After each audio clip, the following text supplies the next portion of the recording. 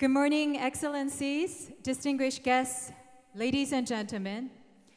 Welcome to the opening ceremony of the 7th UNWTO Global Summit on Urban Tourism. Please allow me to introduce myself. My name is Lee Joo-hee, and it is a great honor and privilege to serve as your MC today. Thank you. During the summit, 900 academics and policy specialists will come together to share case studies and explore with global scholars on ways to address the major issues that global cities face, such as the emerging fourth industrial revolution and sustainable tourism. We hope you will find your time here in Seoul personally and professionally rewarding and enjoyable. And underlining the importance of this conference, today we have many distinguished guests joining us. At this time, please allow me to introduce the guest of honor. First, we have Mr. Zurab Pololikashvili, the Secretary General of UNWTO, joining us. Thank you for joining us. And thank you, sir. And next, we have Mr. Shin Won-cheol, Chair of Seoul Metropolitan Council, joining us as well. And next, we have Mr. Jonghwan, the Minister of Culture, Sports, and Tourism of the Republic of Korea, joining us. And next, Mr. Joseph Fine, the co-founder of Strategic Horizons, our keynote speaker. Welcome, sir. And next, all the way from Greece, we have Elena Kondra, the Minister of Tourism, joining us. And next, Mr. Cherungpat Namsrai, the Minister of Environment and Tourism of Mongolia, is also here today. Thank you. And Ahmed bin Nasser Al Mahij, the Minister of Tourism of Oman, is also here with us today. And we also have mayors joining us. Mr. Ashok Banju from the city of Dhulikhel of Nepal is also joining us. Yes, welcome. And we also have Mr. Mato Frankovic from Croatia. He is the mayor of Dubrovnik. And we also have Mayor Elias Luiwako of Kampala, city of Kampala from Uganda, joining us as well. Welcome. And we have Mayor Muhammad Amin Nurul Abdul Aziz from the city of Kuala Lumpur of Malaysia joining us. Thank you, sir. And we have many distinguished guests joining us this morning, but I would like to ask for your kind understanding that due to time constraints, we are not able to introduce each and every one of you. But once again, on behalf of our host, I would like to extend a very warm welcome and our deepest gratitude to all of you joining us here this morning. And there is one special guest that I have not introduced yet. Ladies and gentlemen, last but not least, please join me in welcoming His Excellency Park Wonsoon, the Mayor of Seoul Metropolitan City, to the stage for his welcoming remarks.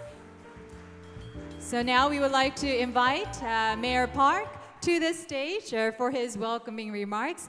He has given us his unsparing support in organizing the UNWTO Global Summit. So please, once again, welcome him with a warm round of applause.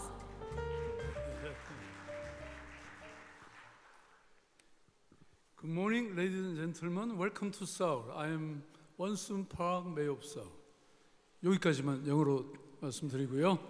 네, 여러분, 대한민국의 2000년 역사 도시 서울, 또 전통과 미래가 공존하는 도시, 그리고 24시간 불이 꺼지지 않는, 잠들지 않는 도시, 역동적인 도시, 서울에 방문해 주신 여러분 환영합니다. 오늘 이 자리는 세계 곳곳에서 정말로 귀한 분들이 많이 오셨습니다. 먼저 본 행사를 공동으로 주최하고 있는 UNWTO 사무총장님 주랍 폴로리카슈빌리 총장님, 그리고 한국 정부를 대표해서 참석해 주신 도종환 문화체육관광부 장관님, 그리고 우리 서울시 신원철 시의회 의장님, 감사드립니다. 그리고 세계 50개 국가에서 방문해 주신 글로벌 관광 리더 여러분, 진심으로 환영합니다. 그리고 국내외 관광업계 여러분들도 많이 참석해 주셨습니다. 다시 한번 감사의 말씀을 드립니다. 그리고 또 이 자리에는 세계 여러 도시의 시장님들, 또 주한 외교사절 대사님들이 많이 참석해 주고 계십니다. 다시 한번 감사의 말씀을 전합니다. 서울시는 UNWTO와 함께 2030 세계 도시관광 미래 비전을 주제로 해서 제7차 세계 관광 총회를 개최하게 된 것을 대단히 영광스럽게 생각합니다. 여러분 잘 아시다시피 관광산업은 미래산업입니다.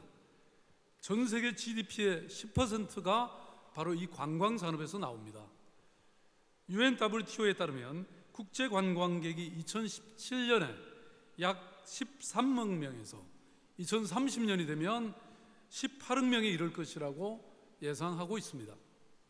관광은 도시가 축적해온 문화의 모든 것을 공유하는 산업으로 경제적 가치는 물론이고 문화적 발전에도 기여도가 높습니다.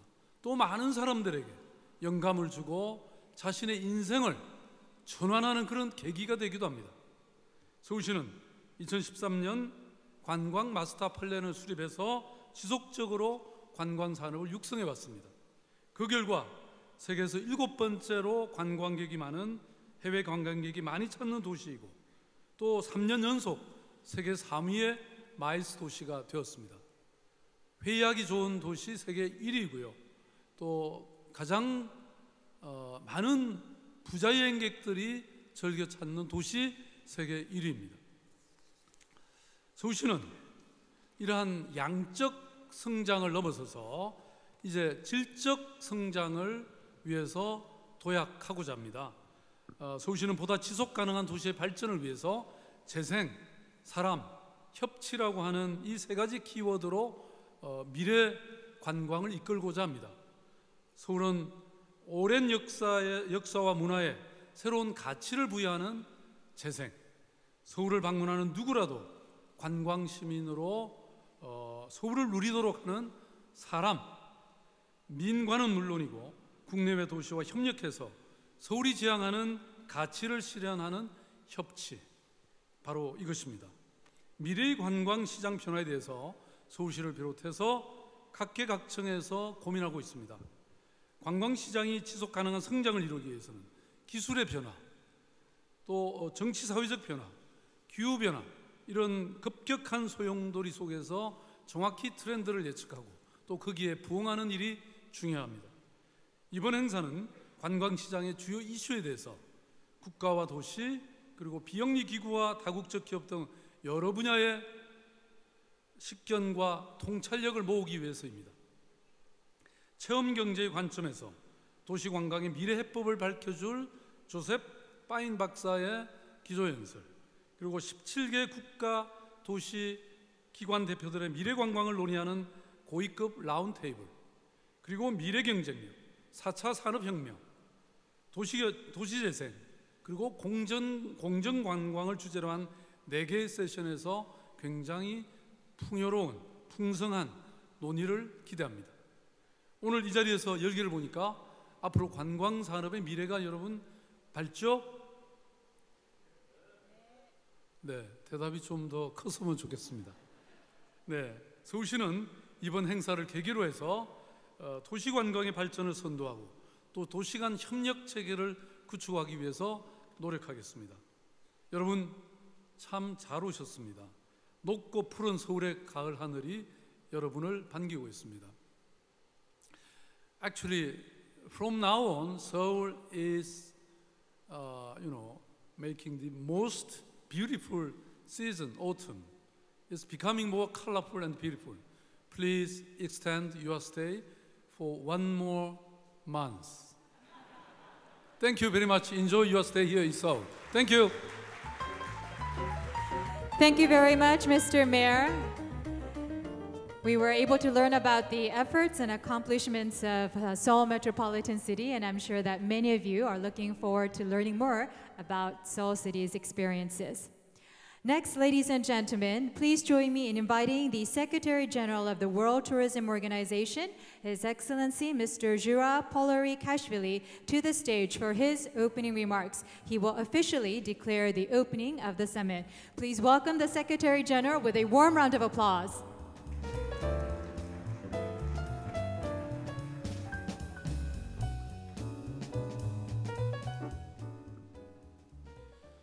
Thank you. Dear Mayor, maybe we will stay all autumn here. In winter, we like so much your wonderful city, and it's a pleasure to be in Seoul. Dear ministers, dear vice ministers, mayors, vice mayors, ambassadors, dear friends, dear all. First of all, I want to greet our dear minister, Jonghwan, for his kind hospitality, and thank you for your hospitality and for your helping to bring this conference to Seoul. I commend the Korean government, your ministry, and Korea Tourism Organization for your support and strong commitment to promote tourism as key to sustainable development. UNWTO is very pleased tourism remains a high political priority of your country. Dear Mayor, Mr. Park Wonsoon, and Chairman of Seoul Metropolitan Council, Mr. Shin Won-cheol, thank you again for your welcoming us to the exciting city of Seoul. Seoul is a pioneer in many urban tourism development initiatives. You show the world that balancing traditional values with innovation is possible. It is the perfect place for this conference, and we are glad to be here. Dear Mayor, you are so humble, but I want everybody to know that Mayor Park was announced and nominated by Guardian like a most innovative, #1 innovative mayor in the world. Ladies and gentlemen, it's a pleasure to welcome you to the 7th UNWTO Global Summit on Urban Tourism. Urban tourism is becoming one of the most important topics in our sector. As you know, UNWTO is now focusing on innovation and digital transformation in tourism. Cities play a crucial role in this transformation, and urban tourism is a catalyst for innovation. We must ensure that urban tourism is aligned with the role of cities in the global agenda. This is our responsibility as the United Nations agency promoting tourism for sustainable development and supporting the United Nations new urban agenda. Seoul is a technological, advanced, and highly innovative city. This is the perfect background to discuss a 2030 vision for urban tourism. The vision must be innovative, maximize the value of tourism, urban development, and consider the biggest challenges the urban tourists face today. The biggest challenge is probably managing growing tourism flows and their impact on cities and residents. Many call this over-tourism or tourismophobia. Today, over half of us live in urban areas. By 2050, it will reach 70%. So the growing number of urban tourists adds already existing pressure on natural resources, infrastructure, and mobility, but also on residents. Urban tourism can only be sustainable if it benefits visitors and residents alike. Engaging communities, managing congestion, reducing seasonality, diversifying the products, and planning carefully are all part of the solution. All of this opens doors for opportunities. Today, tourists look for authentic experiences. Goods and services are no longer enough. Experiences are driving business innovation and economic and job growth. We must adopt our policies, operations, and marketing to reflect the value of tourism experiences and the role of host communities. Dear all, addressing these challenges is complex. We need a sustainable roadmap, and we need to position tourism in the wider urban agenda. We need a shared vision on urban tourism between public and private stakeholders and civil society. The key lies in combining innovation, digital transformation, and sustainability. This vision will allow tourism to grow and benefit cities and societies, furthermore the most other economic sectors. This vision will allow us to build a city of all, residents and visitors. Next January in Lisbon, UNWTO will launch a new initiative called Mayors for Inclusive Tourism. And of course, all of you are most invited, and we will be very glad to have you in Lisbon next January. We wish to bring together mayors, ministers of tourism and private sector to create dialogue and action to tourism can contribute to the sustainable cities of the culture. I want to once thank all of you to be with us attending this very important conference, very important summit, and wish you all the best. Nice stay in Seoul, enjoy Seoul, and have a fruitful and successful summit. Thank you very much. 감사합니다. 감사합니다. Thank you very much, Mr. Secretary General, for your meaningful words and for eloquently setting the framework for the discussions that will take place over the course of the next 2 days. Next, ladies and gentlemen, please join me in inviting Mr. Shin Won-cheol, the chair of the Seoul Metropolitan City Council. He will deliver his congratulatory remarks. Please welcome Chairman Shin with a warm round of applause.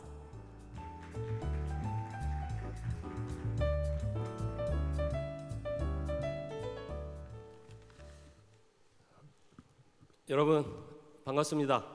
서울특별시의회 의장 신원철입니다. 제7차 세계 도시 관광총회 개최를 진심으로 축하드리고 참석해 주신 우리 박원순 시장님, 도종환 문화체육관광부 장관님을 비롯한 각국의 귀빈 여러분 진심으로 환영합니다. 관광은 사람과 도시를 이어주고 또 문화를 이어주는 힘을 갖고 있습니다. 더불어 일자리 육성 등 경제적인 효과와 더불어서 도시의 지속 가능한 성장을 견인하는 매우 중요한 역할을 합니다. 그러나 최근 세계 관광시장은 오버투어리즘, 문화재 훼손 등의 문제에 직면해 있습니다. 이러한 각종 요소들로부터 문화와 환경을 보존하고 상생 방안을 찾는 것은 국제적인 협력을 통해서만 가능한 일입니다. 그동안 서울시의회는 서울이 세계 관광 주요 거점 도시로 성장하기 위한 지원을 아끼지 않았습니다. 앞으로도 서울이 국제적인 도시 관광 명성에 걸맞는 역할을 수행할 수 있도록 국제교류를 확대하고 지속할 것입니다. 이번 총회는 각국의 관광 정책 성공 사례와 문제점 등을 공유하고 발전 방향을 모색하기 위한 자리입니다. 각국의 지도자와 세계적인 석학들이 모이신 만큼 미래의 관광 사업에 대한 혁신적인 아이디어가 제시되기를 기대해 봅니다.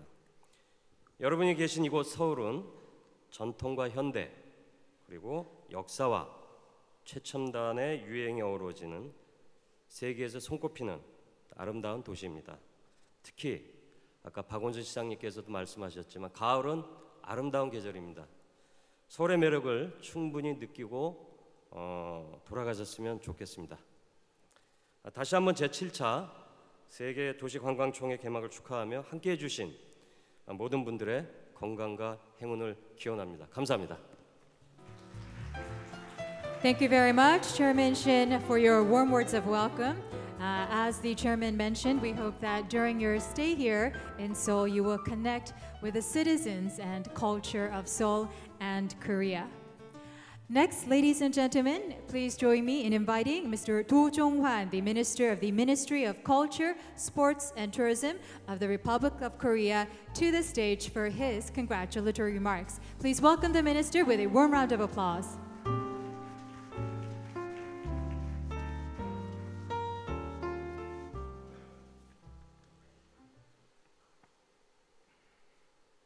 여러분 반갑습니다. 문화체육관광부 장관 도종환입니다. 이 아름다운 가을날 600년 역사와 문화를 자랑하는 서울에서 제7차 UNWTO 세계 도시 관광 총회를 개최하게 된 것을 진심으로 축하드립니다. 이 자리를 빛내주신 박원순 서울시장님, 주랍 폴로리카슈빌리 사무총장님, 엘레나 쿤트라 그리스 관광부 장관님을 비롯한 세계 각국의 장관님, 차관님, 시장님, 대표단 여러분 그리고 내외 귀빈 여러분께 깊은 감사의 인사를 드립니다. 이번 총회의 주제는 2030 미래 도시관광입니다. UNWTO에 따르면 2030년 세계 여행자 수는 약 18억 명에 이를 것이라고 합니다. 5명 중에 1명이 여행을 하는 셈이죠. 하지만 미래 관광은 재화의 소유와 공유, 자연 자원의 보호 등의 문제에서 많은 과제에 직면해 있습니다. 기회가 될지 위기가 될지는 우리의 선택에 달려 있습니다. 이제 도시는 여행자에게 어떠한 가치를 어떻게 제공할 것인지, 관광 산업을 통해 지역 주민에게 어떠한 수입과 부가가치가 돌아가게 할 것인지를 고민해야 합니다. 우리는 도시관광지가 지불하는 비용이 창출하는 가치보다 많은 경우를 종종 보았습니다. 이번 총회에서는 도시관광의 지속가능한 성장을 위한 심도 있는 논의가 이루어지기를 희망합니다. 여행자에게는 만족할 만한 경험을 제공하면서 그 도시의 경제, 사회, 문화적 혜택을 극대화하고 환경과 문화적 악영향은 최소화할 수 있는 전략을 마련할 수 있기를 기대합니다. 아울러 총회를 계기로 우리나라를 찾아주신 모든 분들이 대한민국 서울에 숨어있는 매력과 가치를 발견하는 여행을 즐기시기를 바랍니다. 그리고 아름다운 대한민국의 가을빛이 여러분 인생에서 행복한 기억으로 남기를 기원합니다. 고맙습니다.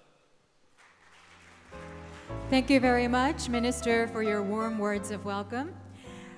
Next, ladies and gentlemen, to commemorate the opening of the 7th UNWTO Global Summit on Urban Tourism, we are now going to have a group photo session.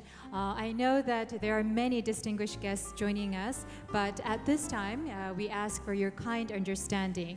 We will invite only the ministers, vice ministers, mayors, vice mayors, ambassadors, speakers, and panelists of the high-level panel to the group photo session. So please come forward and take your places on the stage.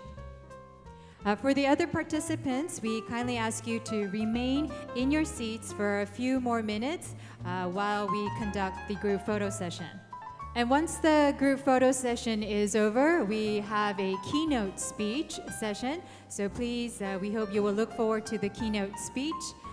Please remain in your seats for a few more minutes while we conduct the group photo session. So the gentleman who is raising his hand, 저기 사진 작가님 손 한 번만 들어주세요. He is our official photographer, so please look into his camera. If you are ready, please face our official photographer and big smiles for our camera.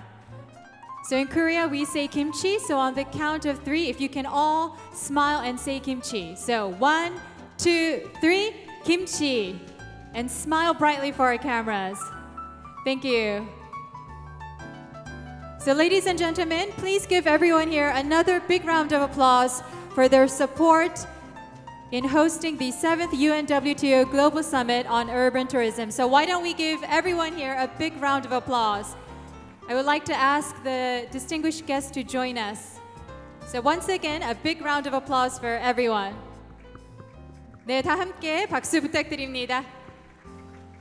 네, all right, thank you very much. You may return to your seats. Thank you. Once everyone is seated, we will move on to the next keynote speech session.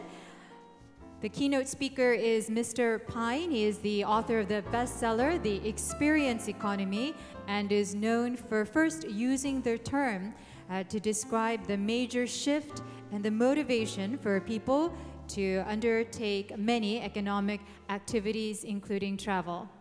So once everyone is seated, we will move on to the next part of our program. Ladies and gentlemen, it is a great pleasure an honor to introduce our keynote speaker. An internationally acclaimed author, speaker, and management advisor to Fortune 500 companies, Mr. Joseph Pine worked at IBM for 13 years in the 1980s and was a visiting scholar with the MIT Design Lab and a visiting professor at the University of Amsterdam. Today, he is currently a visiting scholar of Columbia University. Many of you might have read his books. He is the author of many bestsellers, including The Experience Economy, Work is Theater and Every Business a Stage, and Authenticity, What Consumers Really Want. Ladies and gentlemen, the title of his keynote speech today is Urban Tourism in Today's Experience Economy. Please welcome our keynote speaker, Mr. Joseph Pine, with a warm round of applause.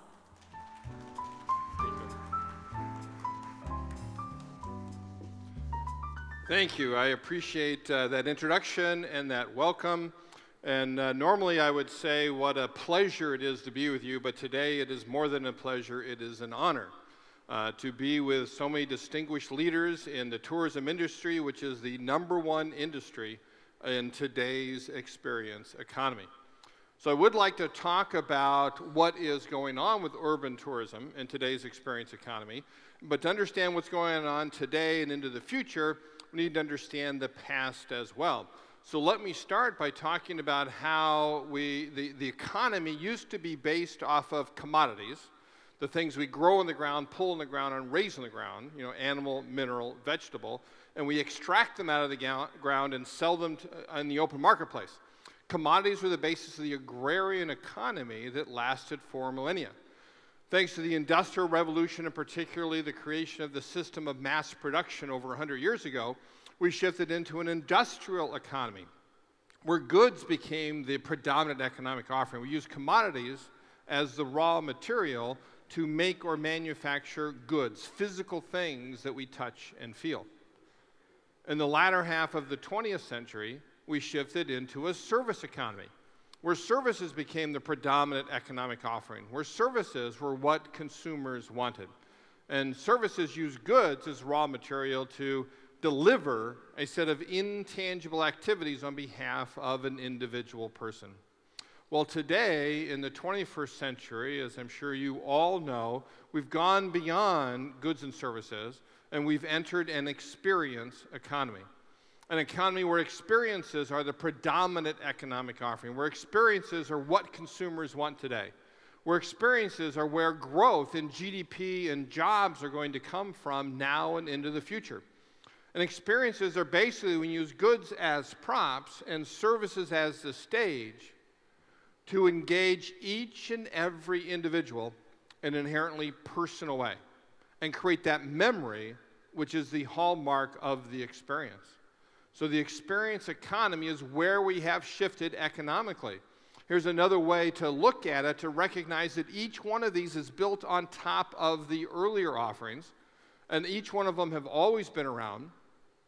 It's not that commodities are ever going to go away or stop employing any people or goods or services for that matter, but they will employ fewer and fewer people in the future as they get automated and as value increases and goes up into the experience. One of the things that happens is the shift is that goods and services are being commoditized, meaning they're treated like a commodity where people don't care who makes them, they don't care about the brand, they don't care about the features, they're all pretty much the same anyway. They come to care about three things and three things only: price, price, and price. Right? That's when goods and services have been commoditized. And that's why we need to shift around the world into the experience economy, why we need to understand that this is what consumers want today. And this is how value is being created today, is increasingly through experiences. You can see this in any industry, but if you look in particular, excuse me, at the coffee industry, as you know, the coffee at its core is what? Right? Coffee is a commodity. It's beans that you grow in the ground. And if you look at the commodity price of coffee converted from a per bushel to a per cup basis, do you know how much coffee costs per cup when you treat it as a commodity?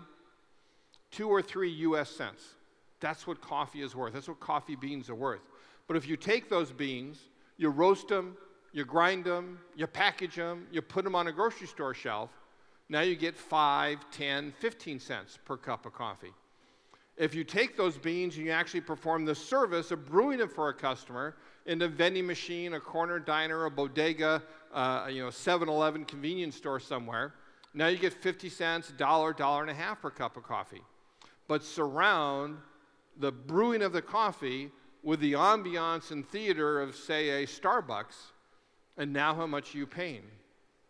3, 4, 5 US dollars, right? With only 2 or 3 cents worth of beans in it. Right? That's how economic value progresses, where at each stage we create more value because we provide more of what consumers want. And of course, the price we pay for a cup of coffee at Starbucks is not just for the coffee itself, not just for the beans. It's for the time that we spend in the place. It's for the theater that it takes to create that cup of coffee. It's for the customization of that coffee just for us. In fact, a way to think about this progression of economic value, and between every one of them, we can draw a line and look at the various distinctions between them. And given our time today, I just want to talk about one key distinction between services and experiences. The most important distinction to understand is time, that it's about time. That services, in fact, are about time well saved, that we save people's time. Instead of having to do it themselves and spend their time, we do it for them. And we want it to be nice and easy and convenient. We want to save customers as much time as possible. Why? Well, it's so we can spend that hard-earned time and our hard-earned money on the experiences that we enjoy. And what experiences are about is time well spent. That you provide time well spent. In every urban tourism situation, what tourists are looking for is that you give them time well spent, that they value the time, that they look back on it, and the memories that they have with us say, yes, that was valuable time. I'm glad I did that. So you need to think about this aspect of time and provide not just time well saved, but time well spent for each one of your individual tourists. That's why you see tourism destinations like this particular hotel resort, the Kahala, talk about time is precious, right? Spend it graciously, right? That's what they want to do. They want to provide gracious time. What is the kind of time that you want to provide to your tourists in your destination? Now, time is so important that you need to think about the fact that you are what you charge for. As an organization, as a destination, you are what you charge for. If you charge for undifferentiated stuff, you're in the commodities business. If you charge for tangible things, you're in the goods business. If you charge for the activities your people perform, you're in the services business. But what puts you in the experience business economically is charging for time. That you charge an admission fee or a membership fee or some other way of charging people for the time they spend with you because that's what they value. And what happens in any one of these economic situations is that companies and organizations will give away the next level of value in order to better sell what they have today. And we need to recognize that eventually we have to align what we sell with what our customers value. And that means charging for time, charging for admission. You wouldn't go to a movie and not expect to pay an admission fee. You wouldn't go to a sporting event or a theme park or a concert or a play or a nightclub or any other of myriad experience venues that are out there without paying admission. Why? Because you recognize it's an experience. In the same way, we need to recognize that our urban environments are experiences. The tourist destinations are, as a whole, experiences. And we need to begin to charge for the time that customers spend. The first tourism destination I ever saw that actually charged admission was, in fact, a 17-mile drive in Pebble Beach. Right, 17-mile drive, is what I think one of the most beautiful places in the entire world in Pebble Beach, California. And people will come and they'll spend 2 or 3 hours to drive that 17 miles, getting out every once in a while to view the wonderful coastline, to see the lone cypress tree, for example. Here is the iconic element of Pebble Beach. And today, Pebble Beach charges over $10 per vehicle, not per person, but per vehicle, as an admission fee to 17-mile drive. And that $10 allows them to preserve it for future generations. It gives them the wherewithal to create a great experience destination. Now, we see it also increasingly in more urban environments, in more cities. Wuzhen, China, for example, is the first one I've seen that charges admission to get into the city center, into 2 different tourist districts that they have. They charge 150 renminbi, which is about 20 US dollars, 22 euros, for that admission fee into the center. Right? And what does it do? It sends a signal that this is a place worth experiencing. That's what admission fees do. And again, they give you the wherewithal to be able to create a great experience, to preserve that experience for future generations, to refresh and enhance the experience. It is so important. And without that admission fee, it's very difficult to have the funds to be able to do that. And I think it's particularly important in urban environments. So many times, right, I've only been talking with people in this conference for the last 24 hours, and so many times I've heard people talk about the overcrowding of tourism. Right? It's one of the big problems is that tourism destinations are becoming overcrowded. Well, there's a simple solution to that. Charge people to go. Right? The more you charge, the fewer people you're going to get. And you can use that as a lever to be able to get down to the amount of people that it makes sense for your tourism destination to have. Think about congestion pricing, right, such as Singapore has and London and other places. Right? Instead of charging for congestion, just change it around. Say what this is a charge as an admission fee for the city center experience. And then people will gladly pay it, as opposed to grumbling and complaining about paying it, because they understand that it is an experience for them to get to be in the city center. So think about how you can charge for your destination. There are only a few examples of tourist destinations doing that today, but more and more in the future, that's exactly what's going to happen. Right? Now, tourism, as has already been mentioned today, right, according to the UNWTO, is already 10% of the world's GDP.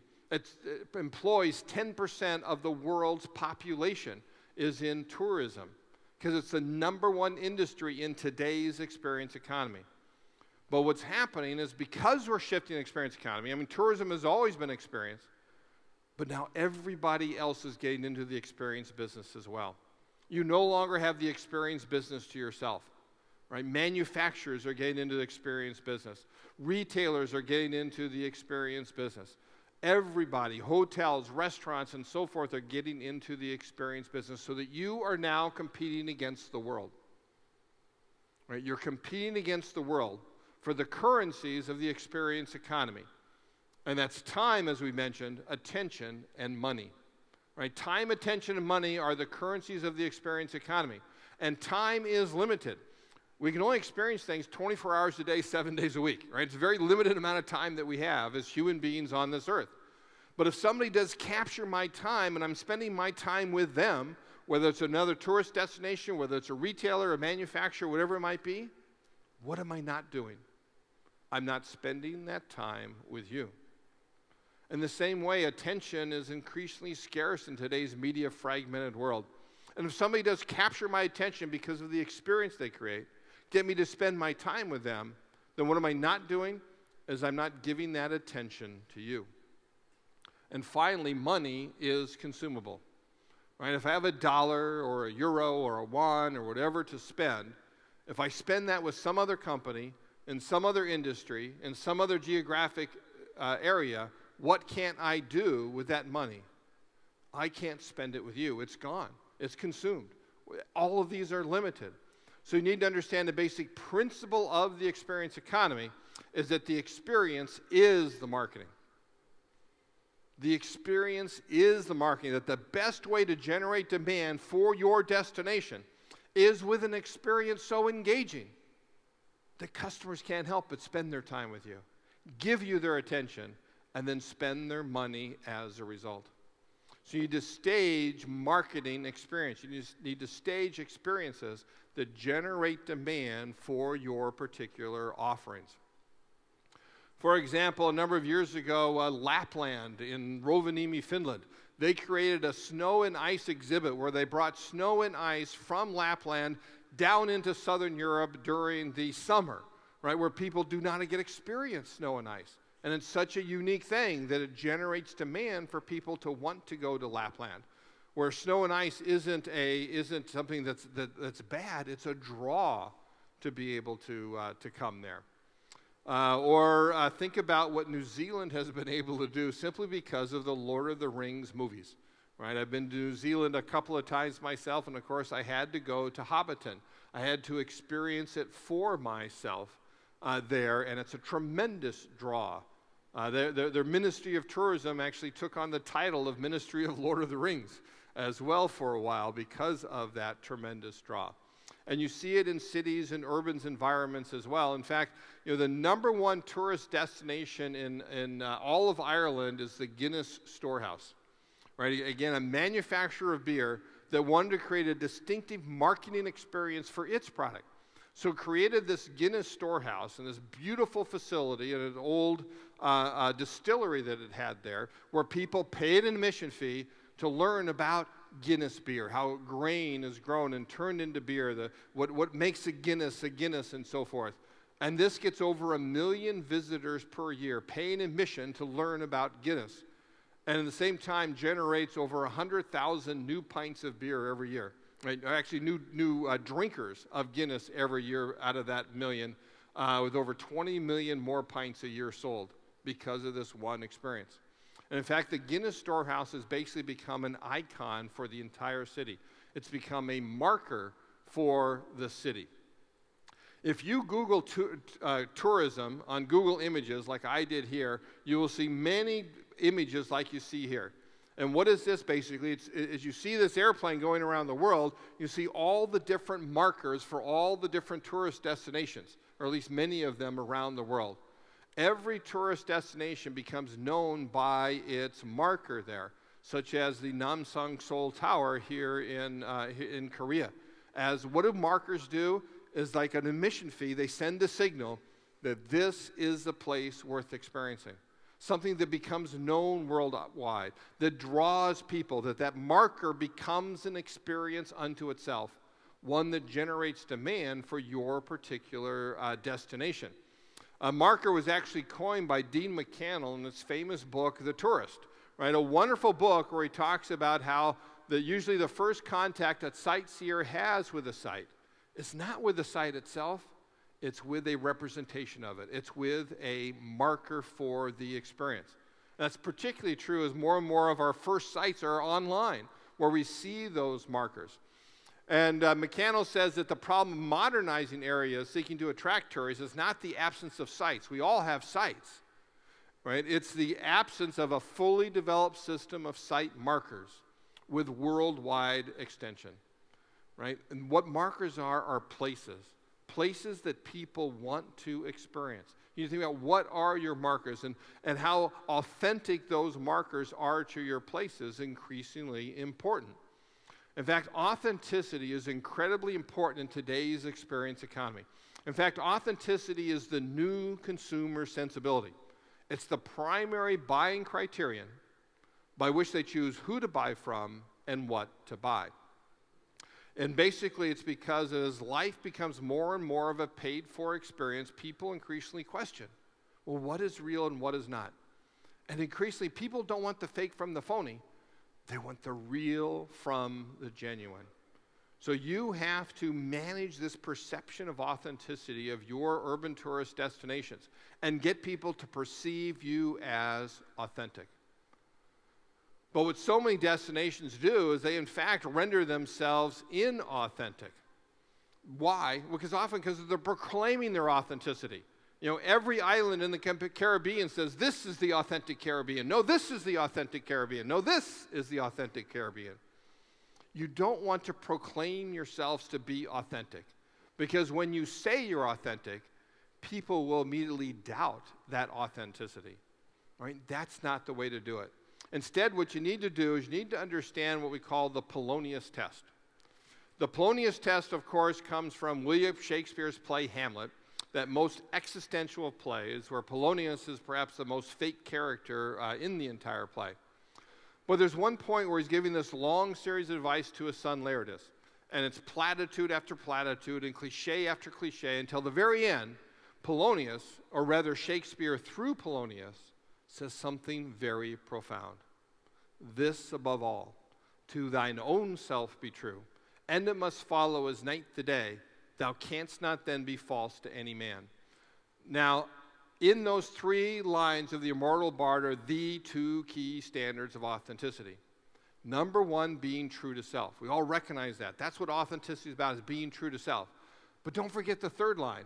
The 3rd line about not being false to any man, that's not about the self to which you must be true. It's about how you represent yourself. And the question is, do you represent yourself in truth or in falsehood?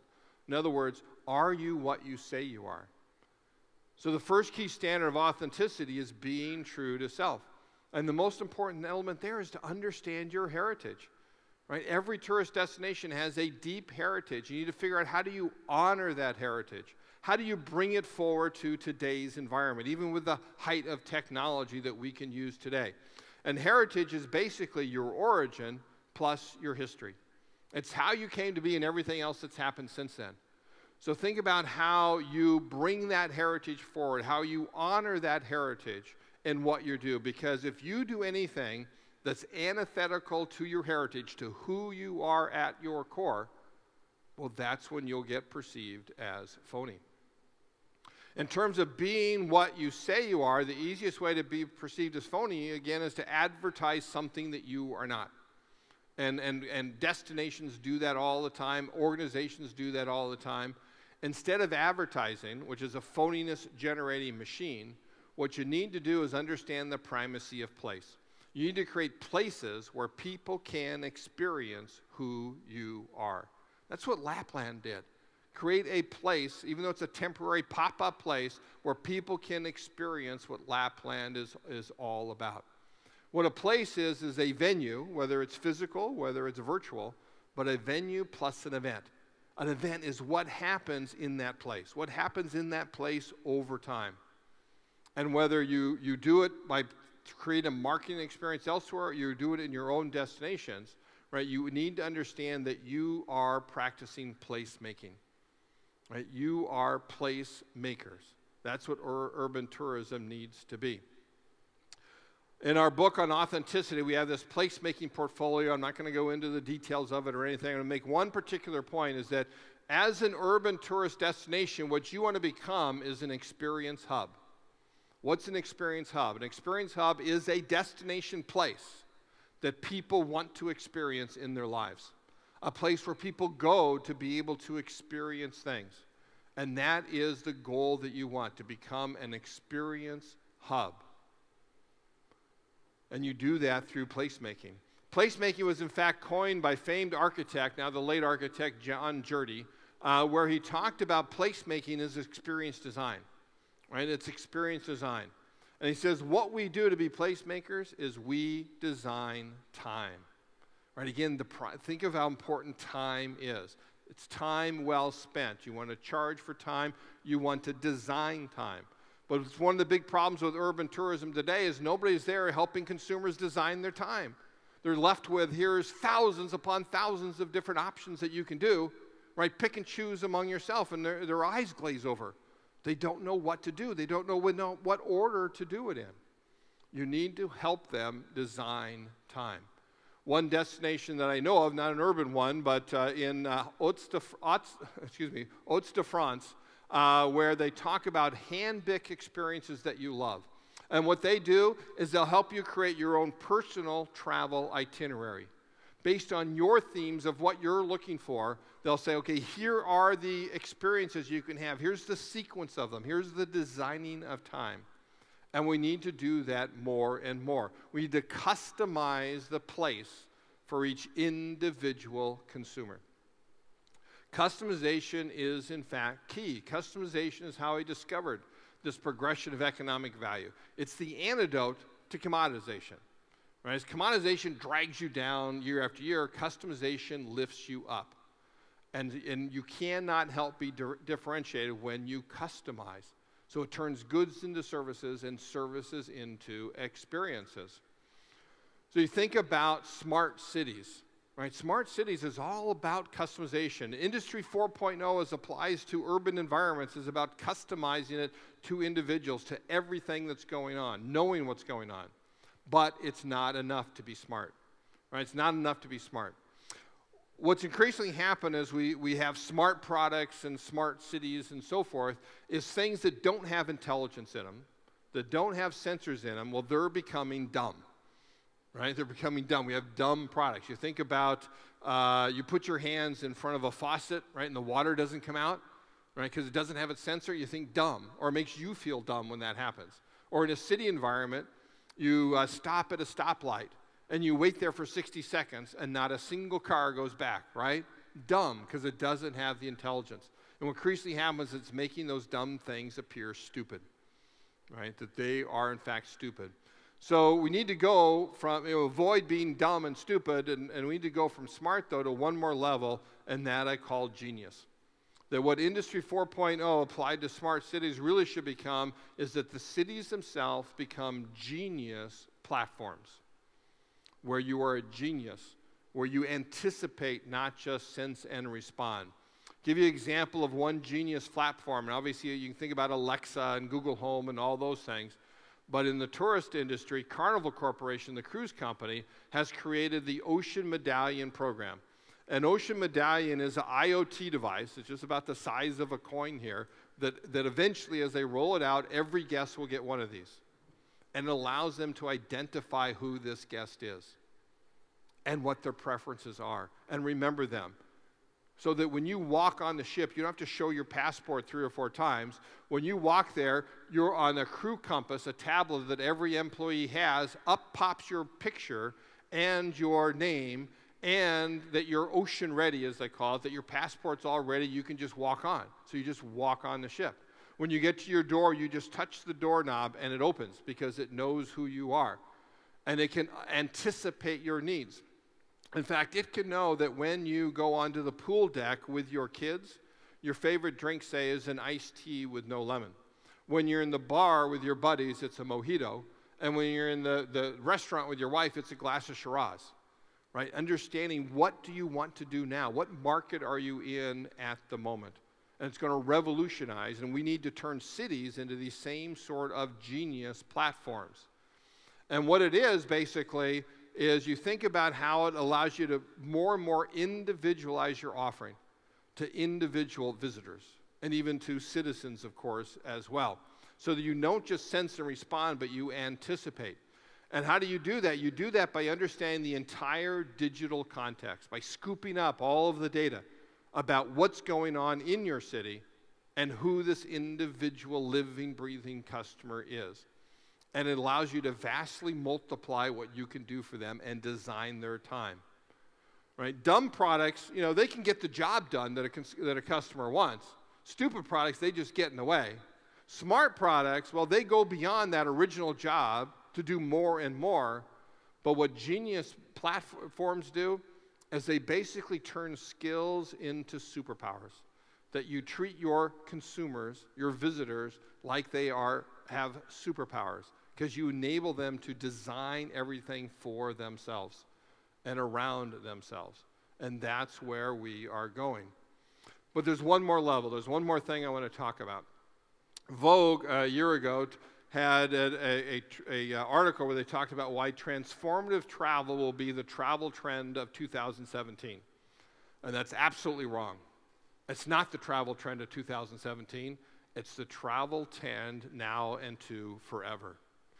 That in fact, there's one more economic offering after experiences, because experiences can be commoditized as well.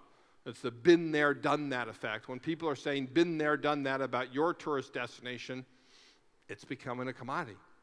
But with this heuristic of customization as the antidote to commoditization, what happens when you customize the experience? What happens when you design an experience that's so appropriate for this particular visitor, that's exactly the experience that they need at this moment in time? Then you can't help but turn into what we often call a life-transforming experience, an experience that changes us in some way, and that I call a transformation. A transformation is the fifth and final economic offering in this progression of economic value.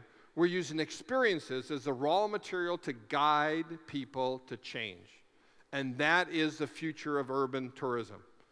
That it's not just that you leave them with a great experience, not just with time well spent, but in fact that it becomes time well invested. That they value the time they spend with you because of a difference it makes in their own lives. Whether it's in their education, whether it's in their worldview, whether it's in the relationship that they have with their kids or with their spouse, whatever it might be, right, where you're helping them achieve their own aspirations. The psychologist Jeffrey Kotler created this book, The Travel That Can Change Your Life, How to Create a Transformative Experience. And I actually don't recommend this book. It's a lot of psychobabble in that. But what I recommend it for is the basic point. We as human beings are most open to change when we travel. So there are tremendous opportunities for transformative travel to help people change through the travel environments that they go. So there's a Transformation Travel Council, for example, that's all about this and creating platforms for people to transform while they change. Most of it is around not urban, but wilderness sort of environments. You see things like Visit Sweden created this transformational weekend program where they put people in this house, open air, I mean, it's glass, but you see the environment for a weekend, and they found that it changed them, that their heartbeat actually went down 9% on average, that their stress levels went down 70% on average in spending just a weekend here. It transformed their health, their well-being. We need to do the same in urban environments as well. Because Skift asked this question of over 500 consumers, and they found that over 50% of them graded the importance of transformative travel a 7 to 10. You can see the great shift there, that people are looking for transformation today, that they don't just want the same old experience. They don't want to go back the same person. They want to go back a new person. And what that is about understanding their aspirations, their individual aspirations. Where are they today? What do they want to become? And if you can understand the aspirations of individual visitors, there's no greater value you can provide than to help somebody achieve his aspirations. So let me close then by saying that as urban tourism destinations, you can stay in the safety of past practices and keep on doing the same things you've always been doing. Well, then mark my words, you'll be commoditized. Or you can shift up this progression of economic value to staging experiences, even charging for it. And then even going beyond that to guiding transformations, to getting into transformative travel for each one of your individual visitors. And then you will be rewarded as a destination. Thank you for your time this morning. Thank you. Thank you. Thank you very much, Mr. Pine, for that very passionate and insightful keynote speech. Well, ladies and gentlemen, I'm sure that everyone could now use a cup of coffee. We're going to have a coffee break for 30 minutes. The high-level panel will resume at 20 past 11. We are a little bit behind schedule, so it would be much appreciated if you could return to your seats promptly at 11:20. Coffee and refreshments are prepared outside in the lobby. Please enjoy the coffee break. Thank you.